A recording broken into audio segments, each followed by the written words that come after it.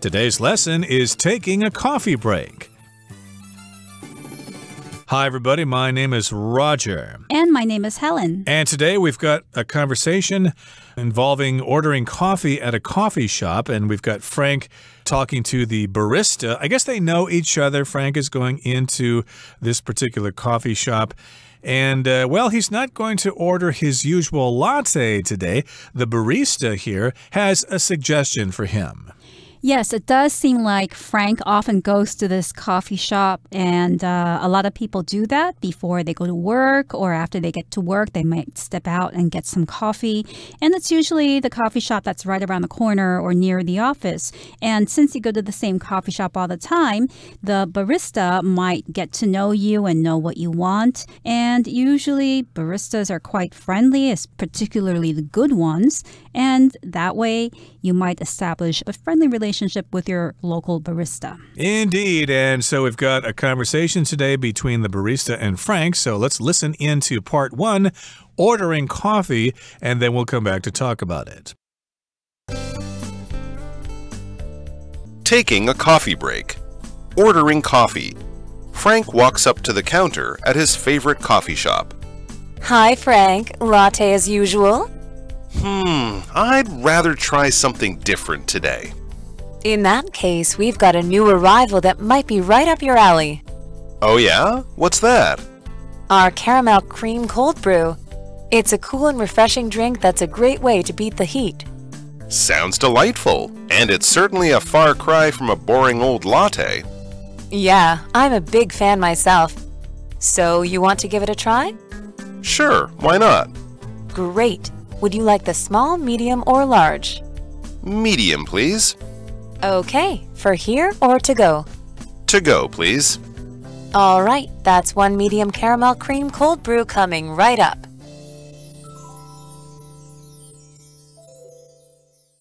大家好，第一部分我们可以介绍形容词 refreshing， 它指的是令人神清气爽的，或是清凉提神的，也可以是令人耳目一新的。例如 On a hot day, there's nothing I like more than a refreshing glass of lemonade. 在大热天时，没有什么比来一杯清凉的柠檬水更让我喜欢的了。或者 Josh's new job was a refreshing change from his previous post. Josh 的新工作与他之前的职务相比，是个令人耳目一新的改变。另外，去掉这个字的字尾 ing， 就会变成动词 refresh。它有使恢复精神或是使恢复，也可以是更新的意思。例如 A short break will refresh you, and then you can continue to work. 短暂休息能使你恢复精神，然后你就可以继续工作。再看一个例子 Jack refreshed himself with a nice relaxing shower. Jack 洗了个舒服又令人精神焕发的澡。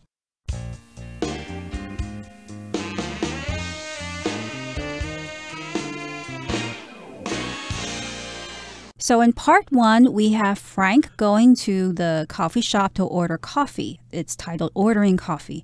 And Frank walks up to the counter at his favorite coffee shop. And the barista says, Hi, Frank. Latte as usual? Now here, barista is the word that refers to somebody whose job is to make coffee behind the counter. Exactly. And some people pronounce this word barista, but barista is the pronunciation that at least I have in my dictionary, so I'm going to go with that. And so that's the person who serves the coffee in a coffee shop. And, of course, she greets Frank. Hey, Frank, how you doing? Are you going to have the usual latte? And Frank says, I'd rather try something different today. This is a good idea because, as we say, variety is the spice of life. Sometimes you can't get stuck in a rut and do the same thing over and over every day. Frank is probably sick of having lattes every day. They're tasty, but he gets them every day, so he's kind of gotten tired of them, so he wants to try something different, and I suppose he wants the barista to give some suggestions to him. Yes, and the barista says, in that case, we've got a new arrival that might be right up your alley. So the phrase new arrival refers to a product that's new, that is just being introduced to the market. And often you'll see the words new arrival in a sign that's pointing to a new product For instance, at Starbucks, you might have a new arrival for the season, a new type of drink.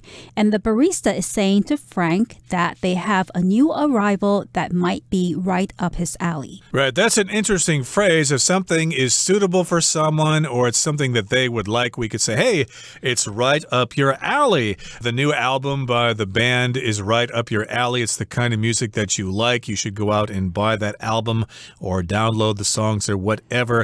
And it's a new arrival, and the barista is familiar with Frank and what he likes, so she thinks that this particular drink, this new arrival, will be suitable for him. It's right up his alley. And Frank says, oh, yeah, what's that? What is this new arrival? Tell me more about it. And the barista says, our caramel cream cold brew. That's the new arrival. It's titled the caramel cream cold brew. Now, this cold brew or this new type of drink is particular because it contains caramel cream. Caramel is a sweet, sticky substance that's made from sugar, butter, and milk. And it's often used to make pastries, sweets, and to put on top of ice cream and in coffee. Right, and we should mention that this is one of those particular words that have different ways to pronounce it, depending on the person, depending on where they're from, etc. I grew up saying caramel, but I know some people say caramel or caramel.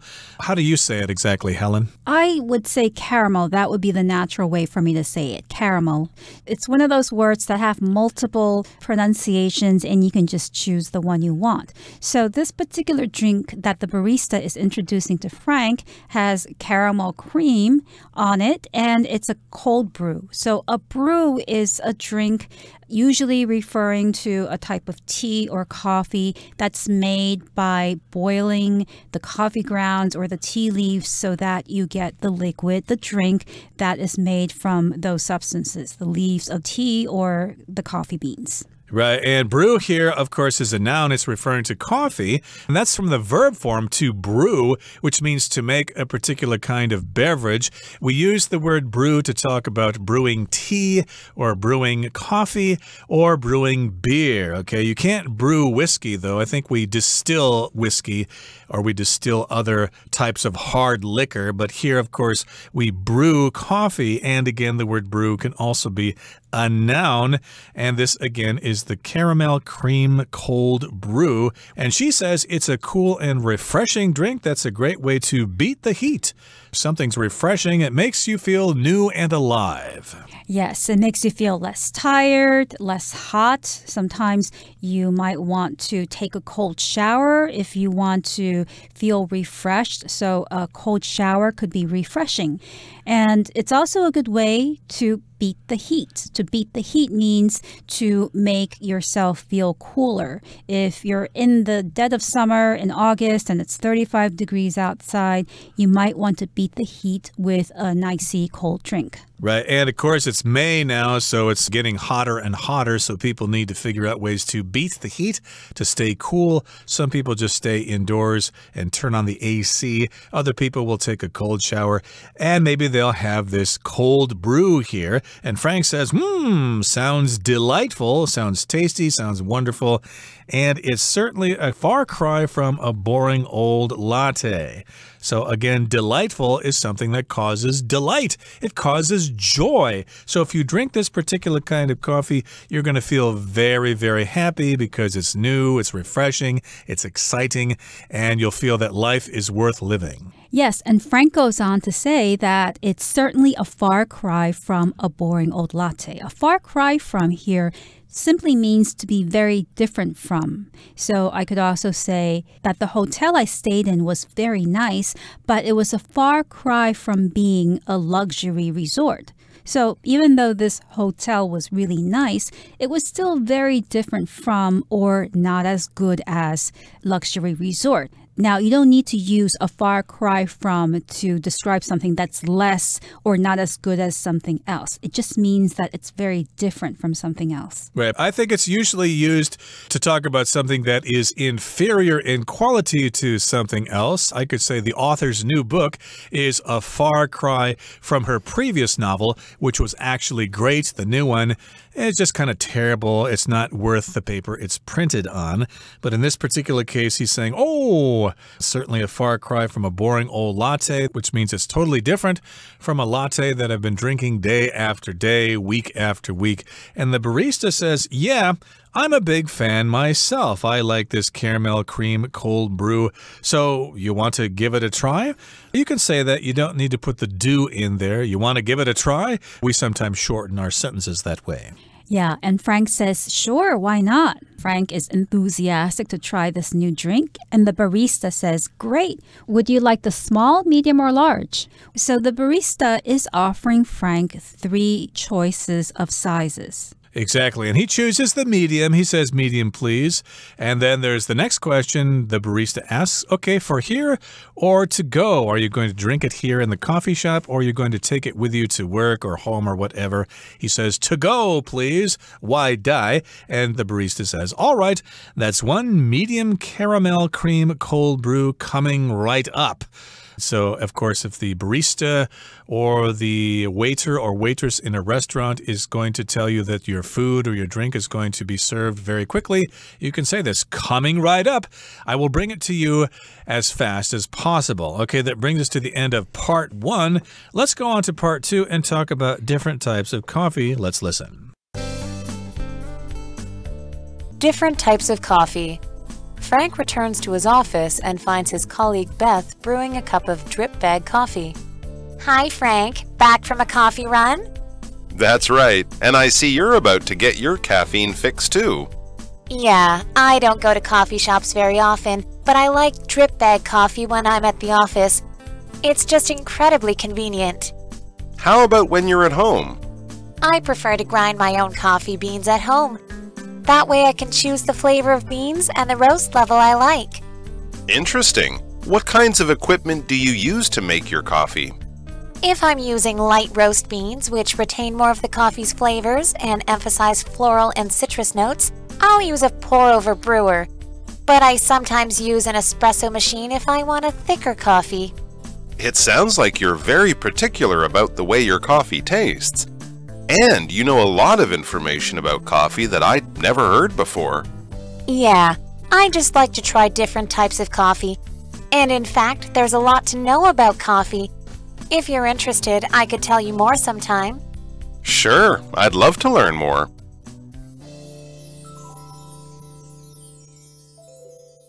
第二部分我们看到名词 colleague， 它的意思是同事或是同僚。举例来说， Ricky and his colleagues enjoyed an expensive dinner to celebrate their department's performance. Ricky 和同事们享用了一顿昂贵的晚餐，以庆祝他们部门的表现。又或者说 I really like my new job. My colleagues are friendly. 我真的很喜欢我的新工作，我的同事们很友善。接下来我们介绍动词 grind， 它的意思是把点点点磨成粉，或是磨碎、碾碎。例如 Windmills grind grain and turn it into flour. 风车把麦粒磨碎成面粉。又或者说 Nathan prefers to grind his coffee beans by hand instead of using a machine. Nathan 喜欢手磨咖啡豆，而不是用机器。再举一个例子 The spices for tonight's curry have been ground into powder. 今晚咖喱所需要的香料都已经被磨成粉了。最后我们看到单字 retain， 它是动词，指的是保留、保存或是保有。例如Frank has retained his sense of humor, despite living a hard life. 即使生活过得很苦 Frank 还是保有他的幽默感。或是 The police retained the stolen goods in a warehouse. 警方将赃物保存在一间仓库里。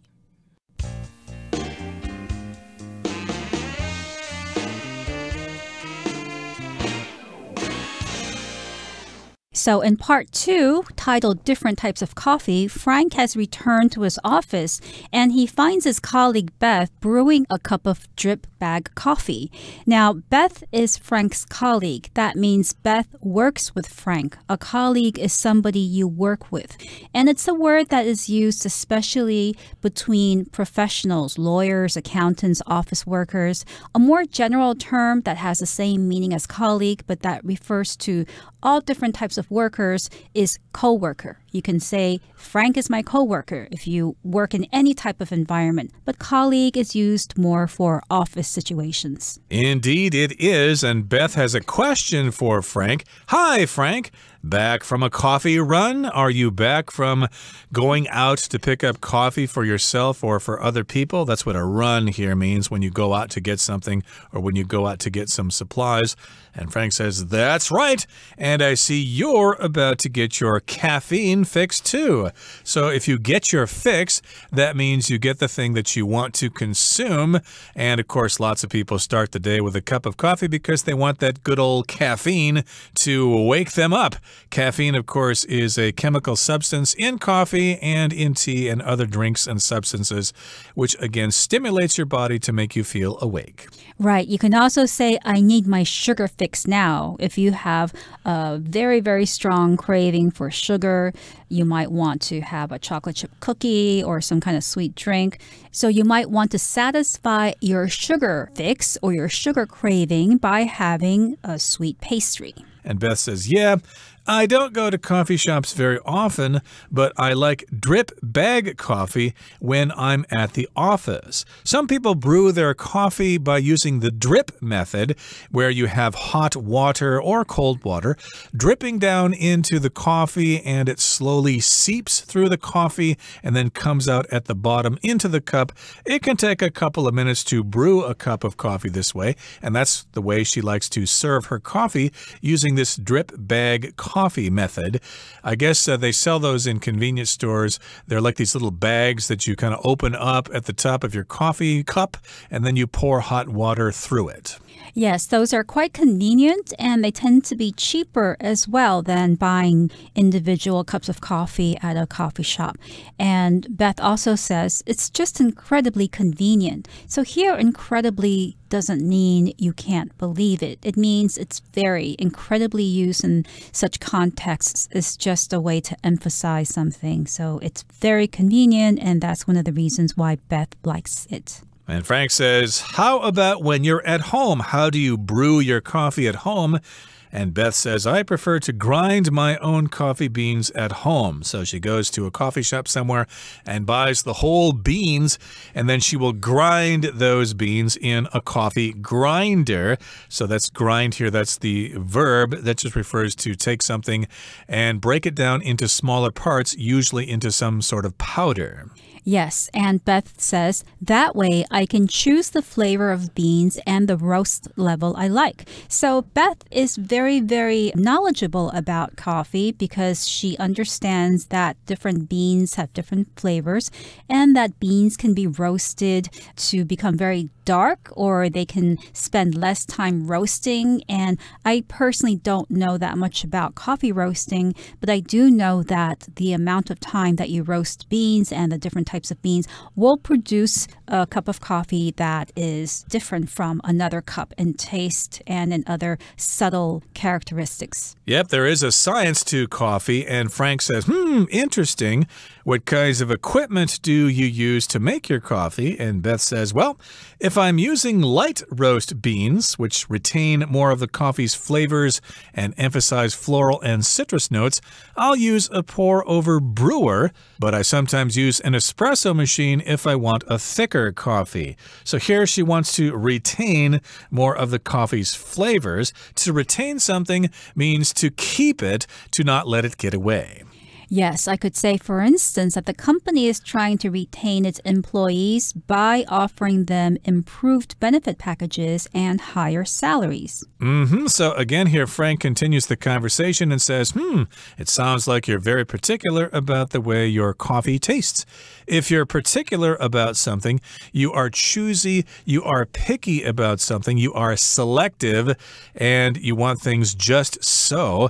And he goes on to say, and you know a lot of information about coffee that I'd never heard before. So Frank doesn't really know much about coffee. A lot of people don't really know much about coffee. It's okay. You don't have to be an expert. I never knew much about coffee when I was growing up. I didn't learn about how to make latte or espresso until many years after I'd graduated from high school. And Beth says, yeah, I just like to try different types of coffee. And in fact, there's a lot to know about coffee. Indeed, it's a science and there's a lot to learn about it. And Beth says to Frank, if you're interested, I could tell you more sometime. Yep, and Frank says, sure, I'd love to learn more. And I think all of us would love to learn more about how to make coffee or how to make tea or how to understand spoken English. And that's why our Chinese teacher is here with us now. Let's listen.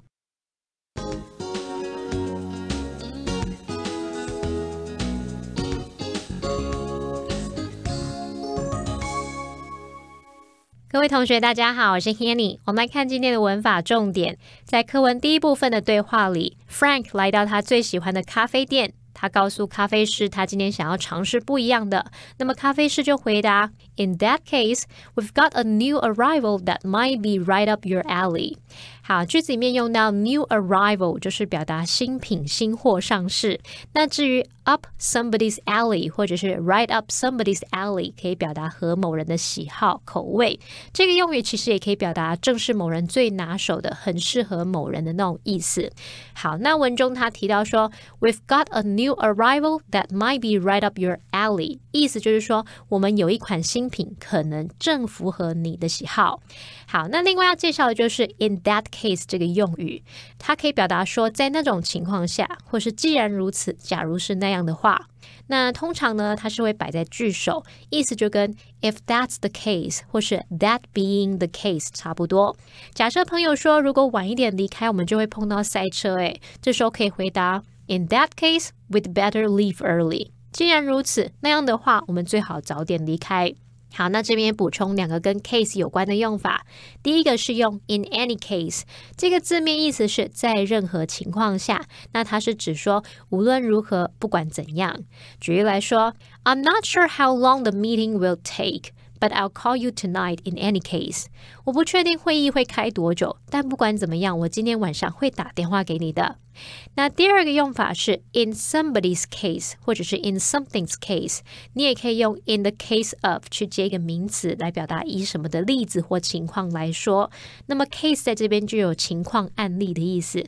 举例来说 Berries are good for your health。In the case of blueberries, they can help lower blood pressure. 莓果对健康有益，以蓝莓为例，它可以帮助降低血压。好，那么咖啡师接着就向 Frank 推荐他们的焦糖奶油冷萃，那是一款清凉提神很棒的消暑饮品。那这边用到 beat the heat， 字面意思是击败暑气，也就是消暑的意思咯，用来指说在炎炎夏日中保持凉爽。那我们这边也补充两个和动词 beat 相关的片语。第一个是 beat the odds。odds odds 它有可能性的意思，那在赌盘中也代表着赔率。Beat the odds 就像在赌盘当中你击败了赔率，赢了钱，那就可以用来表达在不被看好的情况下克服万难，成功克服困难咯。好，例如Last year, her father beat the odds and recovered from COVID-19. 她的父亲去年克服困难，在经历新冠肺炎后复原了起来。好，那么第二个补充的用语是 beat the clock。这不是说要去打时钟去揍时钟，这是要像是跟时间赛跑，时间紧迫，你要把它打败嘛。所以 beat the clock 就是表达说在特定时间之前赶完某件事，去完成某个任务。如果我们说 we barely beat the clock， 就可以表达说我们勉强在特定时间前赶完，差一点就来不及了。好，那么以上今天重点整理，我们回顾今天单字吧。 Delightful. After her busy morning, Dawn thought a long nap would be delightful. Colleague. Dr. Johnson's colleagues were impressed by his knowledge of rare diseases. Incredibly, the artist's new painting was incredibly detailed. Grind. A mill is used to grind wheat into flour. Retain. This mug is specially designed to retain heat.